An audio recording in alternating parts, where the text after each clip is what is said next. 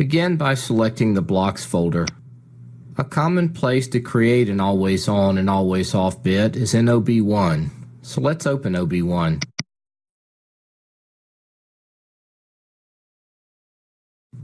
Right-click the last network and insert a new network. Add a normally open contact and a coil.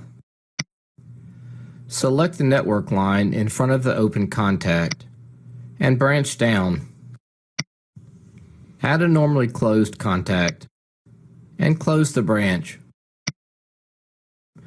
Select the first contact. It is commonplace to use a memory bit that ends in 0.1 for an always on bit. So let's add M0.1. Type M0.1 over the closed contact also, and over the coil.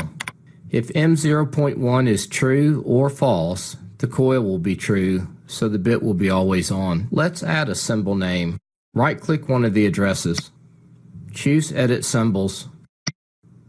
Select the symbol field, and let's add the name always_on. Click OK.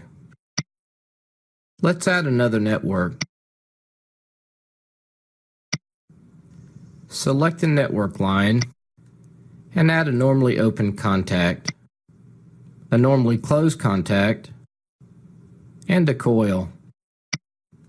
It is common to use a memory bit that ends in 0.0 for an always off bit. Select the open contact and we'll enter the address M0.0.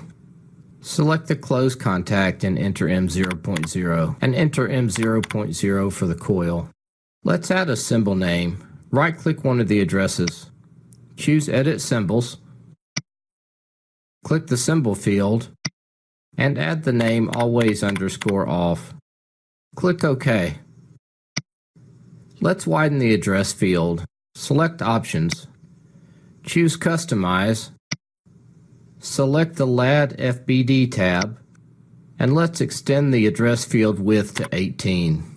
Press the Enter key. Save the block.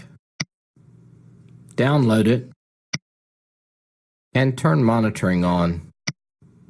Select the network where you want to begin monitoring.